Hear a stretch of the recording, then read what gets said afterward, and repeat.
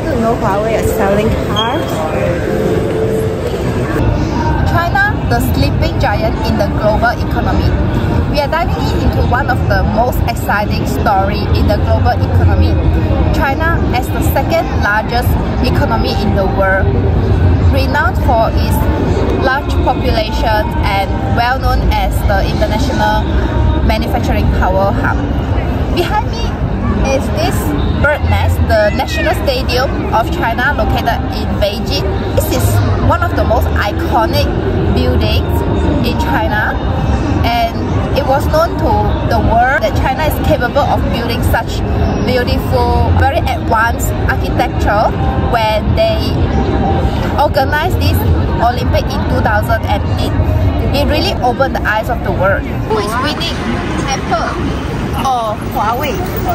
Apple has smartphone but doesn't have electric car, but Huawei have their own smartphones and electric cars. I think China is like a sleeping giant, and it is now awakening because of its advantage of the large population that contribute to the affordable and skilled labor force, and also its innovation in the tech space.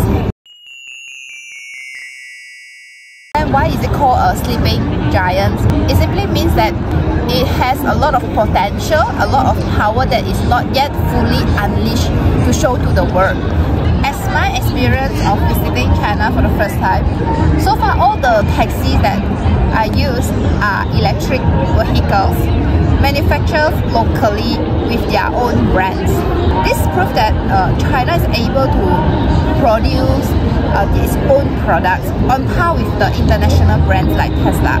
This is why I think that China has a lot of potential. They can learn very fast and able to scale up their production. So they have very efficient supply chain compared to any part of the world, which is why most of the international brands like Tesla or Adidas, Nike and Apple, they set up their manufacturing plants in China to take advantage of this cost-efficient supply chain, affordable and skilled labors. And of course, China also take advantage to learn the skill from those companies, to learn the technology, and they are able to produce even more advanced features.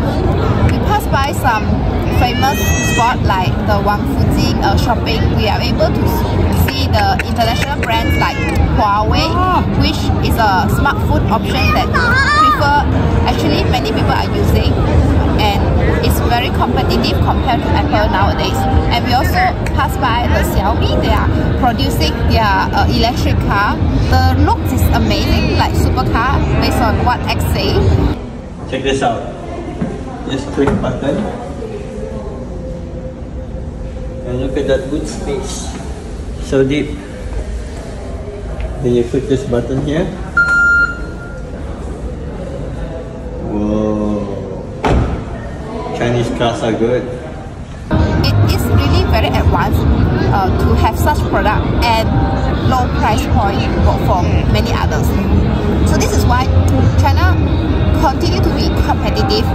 One of our friends, Arthur, if you are listening to this, he used to say, China may not able to create something from 0 to 1, but once it learns how to create 1, it's able to manufacture from 1 to 100.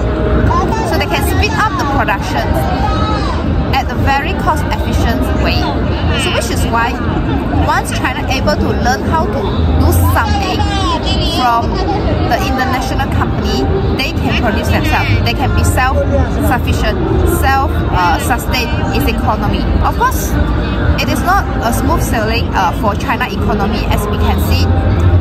Due to the geopolitical tension, its aging demographic, and also the slowed down economy in the past few years because of the real estate sector, we can see that the government is now trying to help and boost the economy by injecting $1.4 trillion into the economy.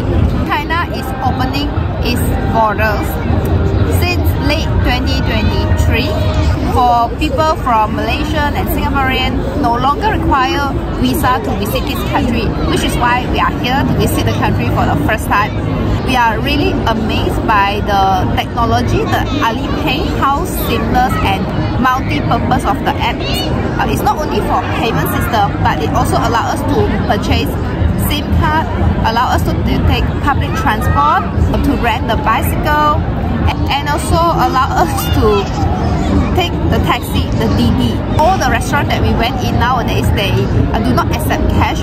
We need to use the QR code. We use the Alipay to scan and order online, which is amazing and very efficient compared to where we came from. So, which is why we feel like China is really living in the future compared to some of the countries that still depends on the cash economy. And I'm talking to you, Japan. Show me the QR code.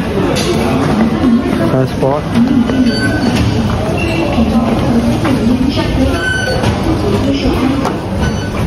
China is not only serving as the manufacturer base, but as we see, they have their own brands that already stand out in the international stage, like Xiaomi, Huawei, BYD.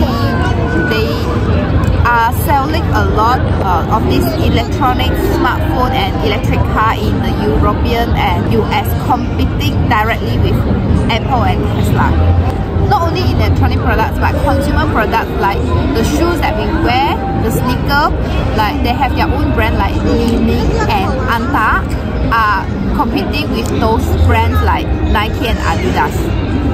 And of course, even though Adidas is from the US, their main manufacturing base is in China itself, and therefore we realize there are a lot of versions of the Adidas sneaker are only sellable in this country. So if you really want to collect those versions, you have to visit this country to find out yourself, because most of the Adidas shoes sell overseas, most likely are manufactured outside of China, like in Indonesia.